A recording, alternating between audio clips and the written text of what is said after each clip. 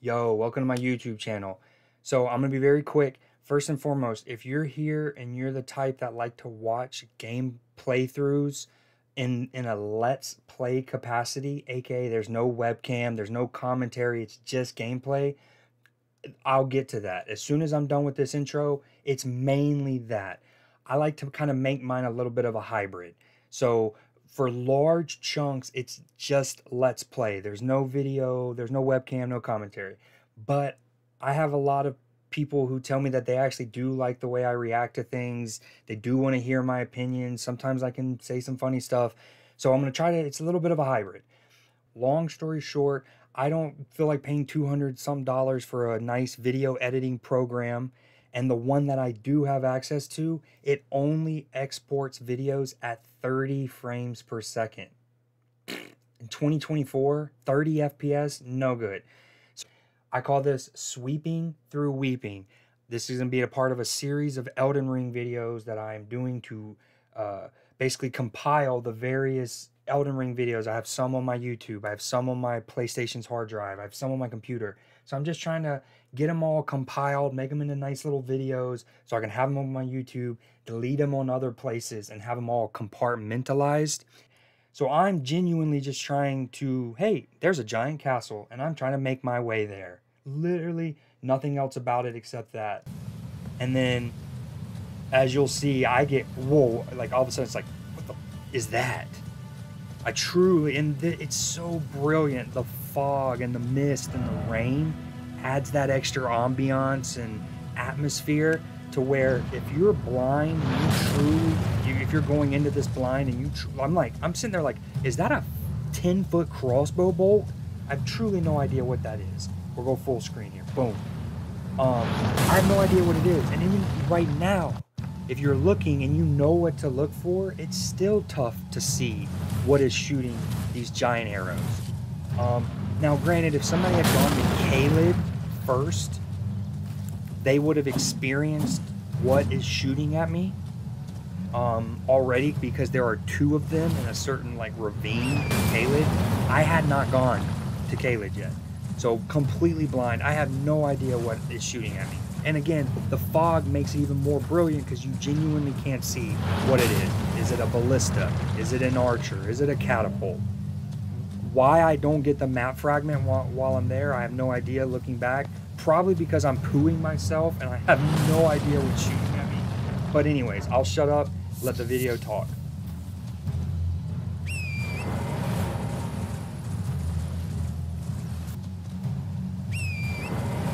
I have no idea what's shooting at me. I'm still fairly new in the game. If you look at the top left, my health bar isn't that great. I don't even have the little first rune thing that you get. Like, I think they're called great runes. It has been 2 years since I played this game. But yeah, I'm like, I don't know if I'm supposed to be here. I'm spooked and pooped. So I'm like, okay, maybe if I go around instead of down the main path, I can get a better view of what's shooting. But as you can tell, you still can't really see. Now, it begs the question, if somebody experiences this area for the first time with different weather, will they be able to see? Or is the game designed to always have this weather the first time you come here to kind of to try to kind of mask or hide what's shooting? I don't know. Maybe someone in the comments can tell me, like, when you first approached this castle, was this a similar experience? Was it foggy, misty, rainy? Could you see what was shooting at you, etc.? So anyways, I'm like, I don't know what the hell is shooting at me. Let me go around and try to get a better view.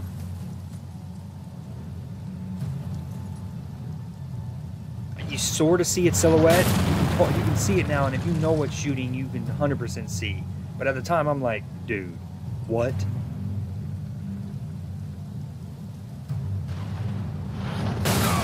The moment I get hit there, I'm like, you know what? Yeah, I'll come back to this castle.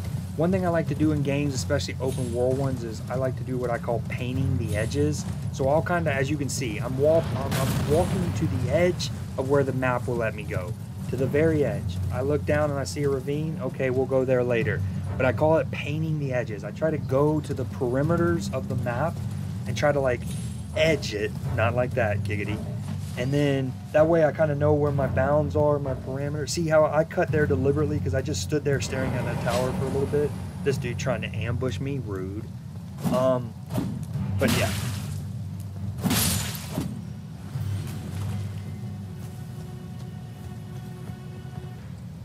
Yeah, as you can see, I don't have the map fragment for the Weeping Peninsula. Wish I would have grabbed it while I was standing next to that totem in that moment, but it's all good. It does lend itself to this cool discovery I have in a minute. Elden Ring veterans will know that I'm near a POI, more like a mini POI called the Ailing Village, I believe. And so not only do I love how this game will have little icons on the map for even the smaller, more subtle POIs like this one, right? Right, you can see it. Hold on.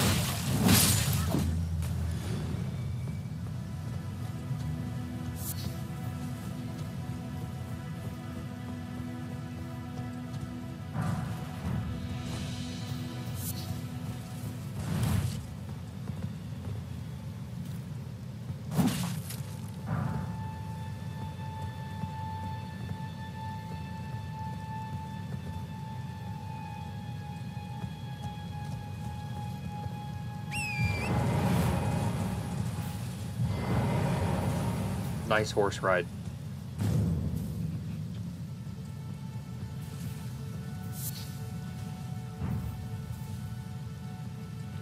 So cool. Them doing like a freaking cult, a flame cult ritual seance. Very spooky.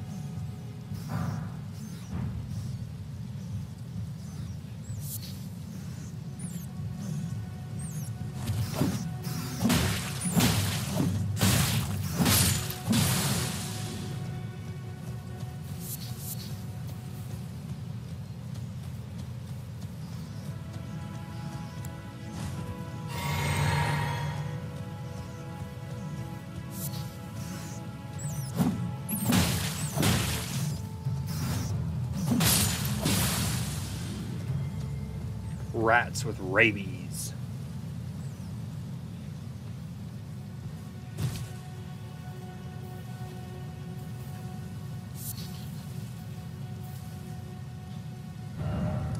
Okay, so what I love is how you see how it has its own little icon, the Ailing Village. And not only do I love how they give icons to the more subtle POIs, as I just mentioned a minute ago, but it's cool how it even shows up even if you haven't gotten that area's map fragment yet.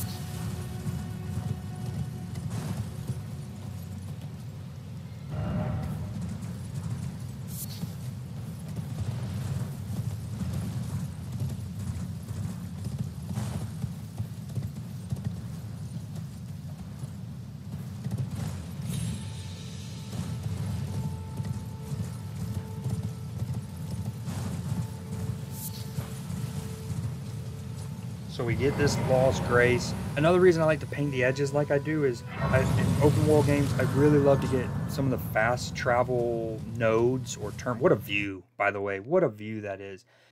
And then this is immediately picking up right after. You'll notice that, you know, I get that Lost Grace, that campfire right there. And then this is right by it. Also in the Weeping Peninsula. I'm going to truly just let this one go. I'm going to walk away. I'm not going to say anything. All I want to do is preemptively say, for those who are familiar with the other side of the Weeping Peninsula, one cool thing is, just like with the thing that was shooting those arrows at me, the thing that I'm about to experience that is like notable, like what the hell is that? There are multiple of them in the game. There's even one area later in, I think, Laernia or the Atlas Plateau, one of them, where there are two of them essentially next to each other, like on different little, one's on a hill, one's in like a little pond area, right next to each other. But I hadn't experienced any of them, have never seen them. So when I turn the corner, you can literally see the moment where I'm like grabbing loot, and all of a sudden in my peripheral, I see this. I'm like, I literally vividly remember it where in my mind I go, is that a castle on legs? Is that a walking castle? And my organic reaction was, what kind of Shadow of the Colossus is this? And it's so dope. For those who are aware, you're going to be like, he's talking about the walking mausoleum. That's all I'll say. For those who are unfamiliar, walking mausoleum, something to look forward to here in a minute. It's so dope. Again, I'm just like, doo doo, loot, loot. Ooh, piece of candy. Ooh, piece of candy. Is that a castle on legs? And we begin.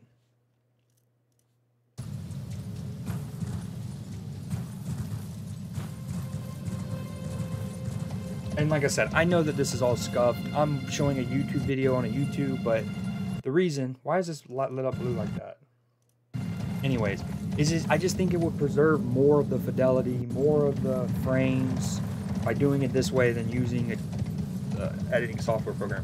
Speaking of which, also, the video editing program that I had been using was Clipchamp, the one that comes packaged with Windows or, you know, Microsoft computers. And it's whack because even if you paid for the like membership for it, it still does not export at 60 frames per second.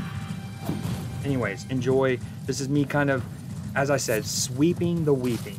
This won't include me doing any major fights. This won't show me resolving the walking mausoleum, but it's the best video I have of me first experiencing the Weeping Peninsula. Enjoy.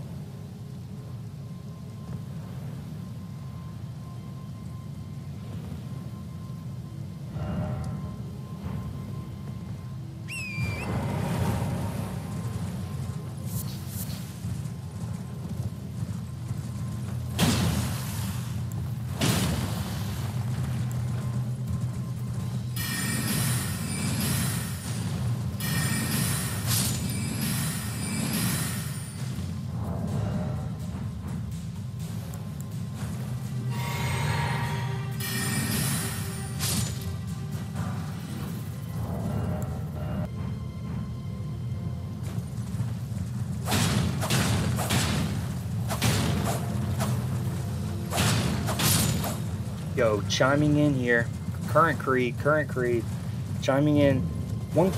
So one thing I actually like about this format, I know it's unorthodox, and it's probably not going to work. I probably won't get views, but keep in mind, I've only ever really recorded this stuff and made videos like this for myself for the most part, because I love having the ability to, after I play a game, beat a game, 6 months down the road, a year, 2 years, 3 years, whenever, I can go back and I have these videos to just kind of watch and like recap, see what happened, see my experience, you know? Sometimes it makes it so where when I feel like I want to replay a game, but I don't really have the time, I can kind of, you know, quench that thirst with this. And then, of course, other times I come in here and watch some old videos, and it makes me want to play the game again more. But yeah, it's just cool to go back. Like, I like how right now I'm using the Wolverine claws. I used a whole bunch of different weapons, like Moonblade sword, one, I can't remember what it's called. These claws. I always incorporated magic, but I made sure to, like, one thing I tried to do was for every main boss in particular, like if it had a name, a health bar at the bottom, I tried to make sure I finished them with melee.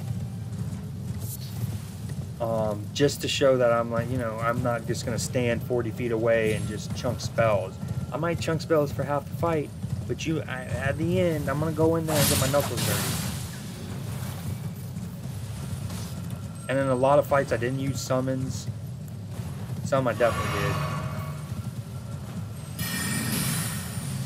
did. Those octopus tentacle claw things, oh, they're my least favorite monster in the game. I hate their design. They're so gross. The little, like, mollusk on their sides, the little succubus mouth. It's like a muddy Tangela, whatever the Pokemon's called. A muddy Tangela Sarlacc pit speaker.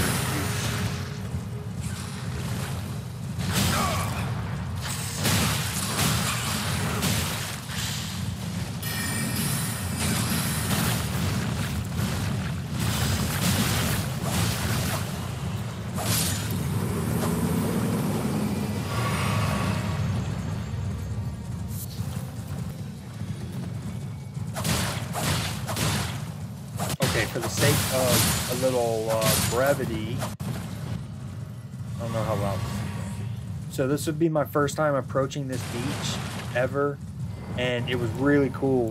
One of my buddies, we even talked about it later. I was like talking about where I was at. I was like, "Oh, you're near a Walking Dead beach." I was like, "That's a great way to put it." Also, how sad! Even if you don't like magic, man, it is so satisfying to hit 5 dudes with 1 glintstone arc. Let me tell you. Let me tell you.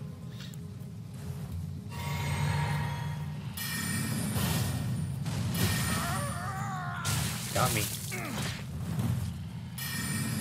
Gobbing on me. So satisfying.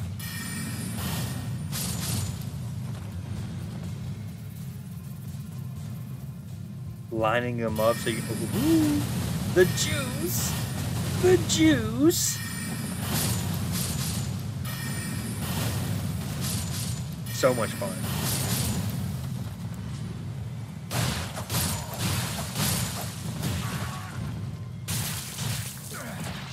That was close.